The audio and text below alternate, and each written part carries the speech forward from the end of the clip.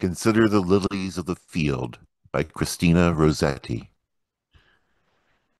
Flowers preach to us if we will hear. The rose saith in the dewy morn, I am most fair, yet all my loveliness is born upon a thorn. The poppy saith amid the corn, Let but my scarlet head appear, and I am held in scorn. Yet juice of subtle virtue lies within my cup of curious dyes. The lilies say, Behold how we preach without words of purity.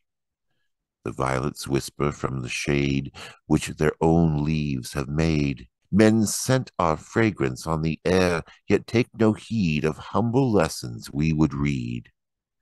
But not alone the fairest flowers, the merest grass along the roadside where we pass, lichen and moss and sturdy weed, tell of his love who sends the dew, the rain and sunshine too, to nourish one small seed.